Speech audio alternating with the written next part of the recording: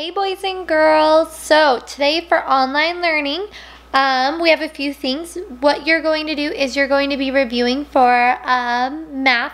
On Monday, we're going to be taking a math test for Unit 6. So it's all the things that we've learned about fractions. So you're going to be reviewing that, and you also have a quick quiz. I think the quick quiz comes first, if I remember right from when I made the slides. You also have reading passages. So there's 3 passages again. They're really short, and it wants you to answer some questions about cause and effect, which you worked on yesterday in vocabulary. Then also science, we're doing the brain pop on the water cycle. Today you're going to do the last thing on it. It's the the graded quiz. Remember, this is part of your grade. This one will be part of your science grade. Take your time, do your best on it. Weekly activities, TTM for 40 minutes for the whole week. So that means you can split it up 10 minutes a day for 40 days, 2 days of 20 minutes, whatever you want.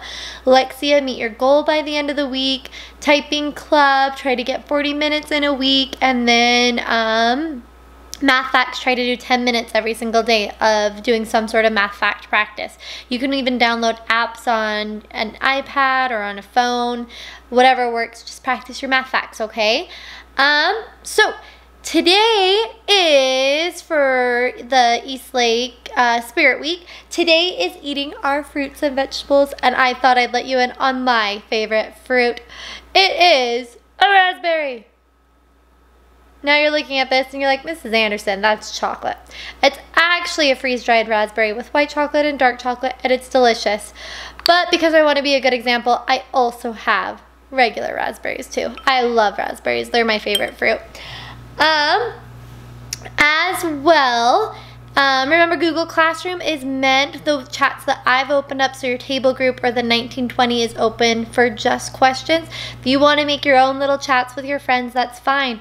But I've seen some of you that have been on chat a lot and you have not gotten your work done. So make sure you're also getting your work done throughout the week. I'm making a list every single day of what's been completed and what hasn't and sending it to your parents. So make sure that you are paying close attention to your work and not just chatting with your friends, okay? I think that is all that I have for today. I hope you guys have a great day of online learning. Remember, I miss you.